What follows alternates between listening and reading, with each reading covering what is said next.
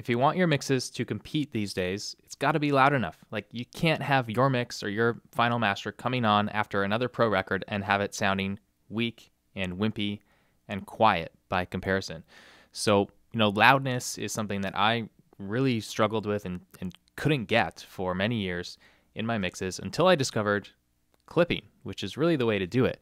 So I'm going to show you how to actually use clipping in your mix to get the loudness you need without totally destroying your mix. So like I said, I struggled with this for a while, and what I used to do and what was basically taught to me at bigger studios and internships and everything that I had read and seen to that point was that you use limiting. And the Waves L2 was kind of like the standard limiter that people would throw on their master fader to try and get the loudness up. So basically you would just do this, you'd put it on here, and then you'd pull this down.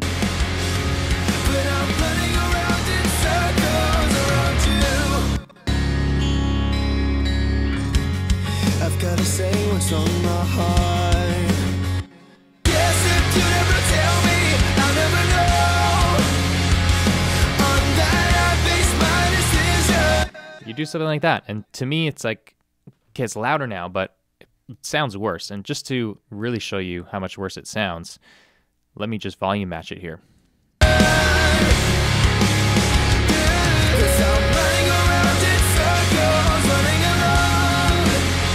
You probably have to do about that much limiting to kind of get in the ballpark of pro records. Now, watch when I A/B this. Listen to how much worse the mix sounds, specifically the drums.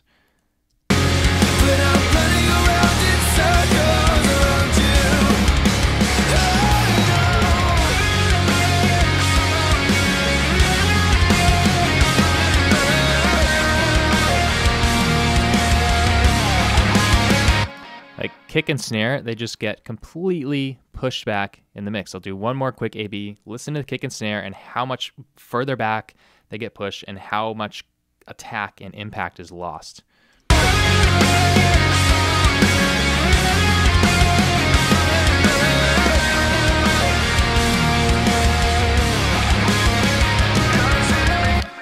So obviously that sucks for pretty much any genre, but especially, rock and heavy stuff like this.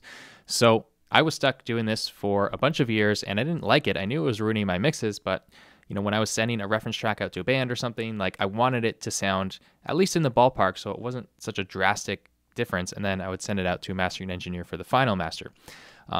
Now that was until one of the guys who was kind of mentoring me back then, he mentioned clipping. I think I had said something about loudness and the struggle there, and he said, oh yeah, you can't use limiting like that. It's going to destroy your drums. You need to clip it instead. I was like, what are you talking about? Like, I had no idea. I'd never heard of anyone using clipping purposely in the mix, let alone as like a mastering tool. And so he explained it to me as basically like, yeah, a limiter is going to, there's attack and release that comes into that. It's literally just turning down your transients, hence you lose them and you lose the punch and impact of the drums. But if you're clipping, you have a big transient like this, and if you just kind of like shave off the top of it, the peak of it, well, it happens so fast, you actually don't hear it at all. So he said as long as you're only clipping kind of the top peaks of the drums, like mostly the snare, well, you're going to get your mix a lot louder, and you're not going to sacrifice any of the impact and punch and balance of your overall mix. So, I took that advice and I was like, okay, how does this work? I didn't have any clipping plugins back then. I didn't even know they existed. So I just literally took my trim plugin in Pro Tools and just did this. Again, let me turn this down for you.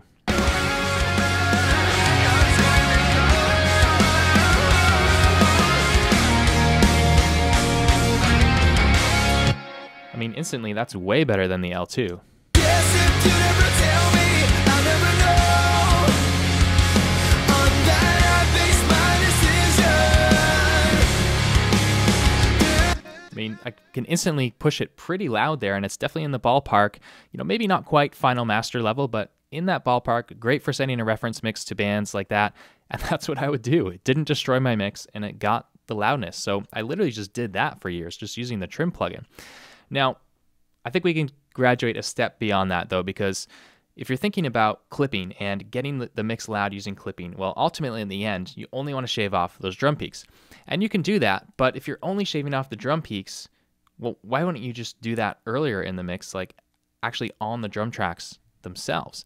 And so that was the next step of learning how to use clipping.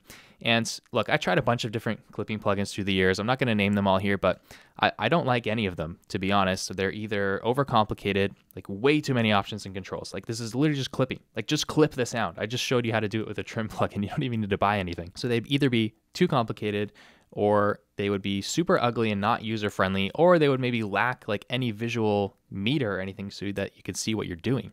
And so I just decided to build my own plugin for clipping because I've been frustrated I've been frustrated with clipping plugins for long enough, and now that I have a team who can build plugins, I just wanted to do it myself. So I'm going to show you the plugin I made and how to use it. So since we've already been talking a little bit about clipping on the mix bus, let's start there and I'll show you how the plugin works. So here it is. It's called BSA Clipper by my plugin company Black Salt Audio. Now let's check it out.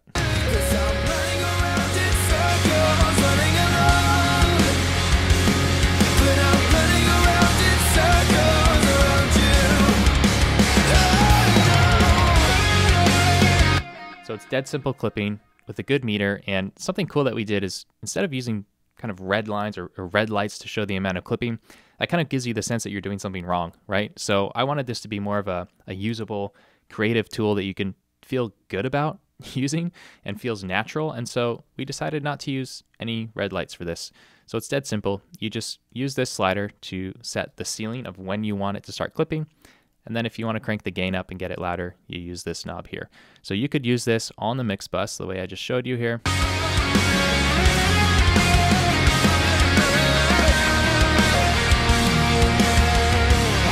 Even in a mastering capacity if you wanted. But let's dive in and see how we can use this on individual tracks because it's more effective as a mixer. So let's start on drum bus.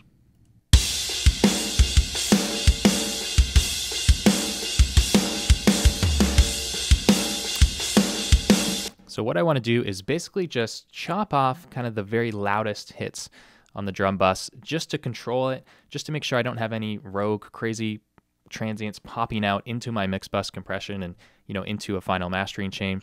So we'll just bring this down.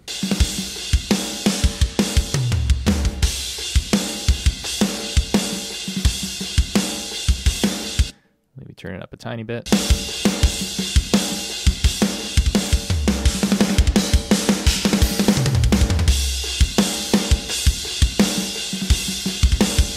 So the crazy thing about clipping is that you're actually setting a lower ceiling for the peak level of the audio, but since you're just shaving off those top peaks, you can actually have a lower level in the meter, but a louder perceived sound, right? Like if you look at the drum bus here on the meter with the plug-in bypass, look at where it's clipping. Right up there, right? Now just to exaggerate this, I'll bring it down. Turn this up.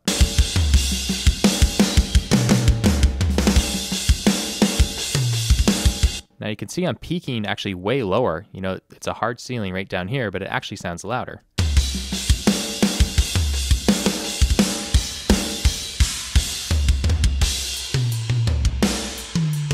So personally, you know, I don't go super aggressive with this. I will just do a little bit on my drum bus.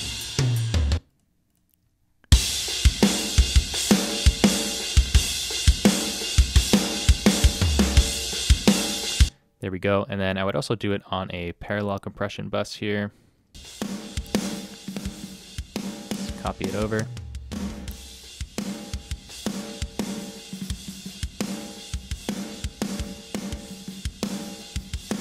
Also brings up some of the body of the drum as well.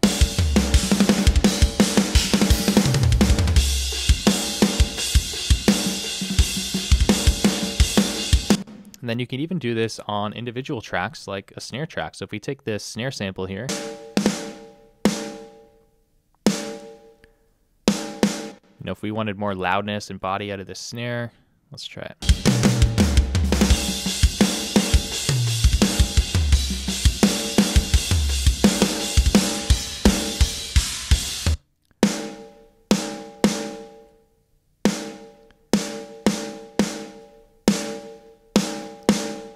So just by doing that, we've made the snare sound way louder while it's actually just peaking at a lower level on the meter. So that is how you're going to get way more loudness out of the final mix. And this all kind of adds up in the chain where you're limiting the dynamic range in terms of the peak levels.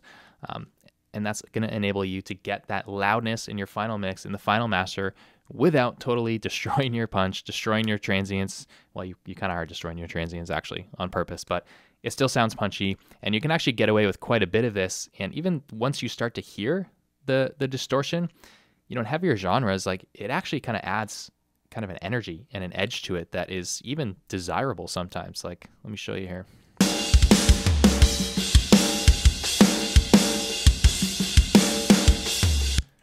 Like, that still doesn't really sound bad.